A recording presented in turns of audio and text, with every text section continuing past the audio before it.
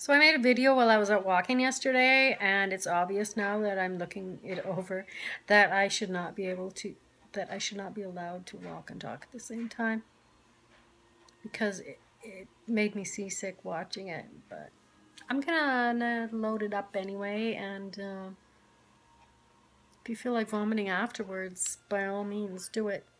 So I still don't have a functioning bike, so today I'm out for a walk.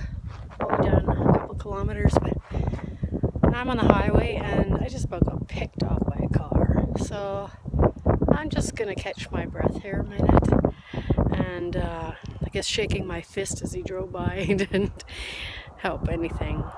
And also, so far as I'm walking, not one single vehicle has slowed down when it's gone to pass me. That doesn't say much. Like, what if I was a little kid or an old lady on the side of the road? Oh, well, I am an old lady on the side of the road.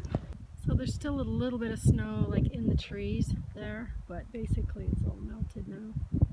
Some of my perennials in the garden are coming up. But, it's still April, and this is Saskatchewan.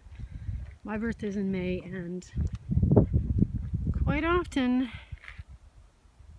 we do have snow in May and June. I'm not going to do a rant today. I'm going to do a high five to all the McDougalers out there and all of you who have chosen a whole food plant-based lifestyle. Oh, it's windy. See, he didn't slow down. Okay, all of you who've chosen a whole food plant-based lifestyle, now your next step, go vegan. Get the honey out of there. You know, you've already got rid of the oil, get rid of that crap. And yeah, good on ya.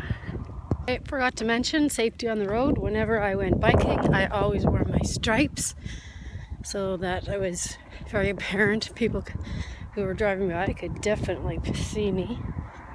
And I don't have them on today.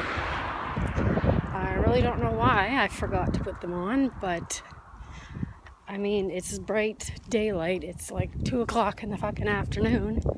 I think I'd stand up like a sore thumb, but safety first, people. So next time for sure, I'm putting my stripes on. Yeah. Whew. Another safety tip.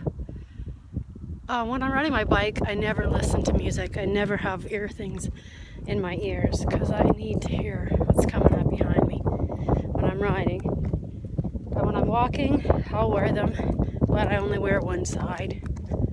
I can still hear what's coming. Another good tip.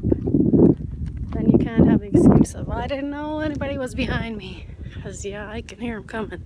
Tracy.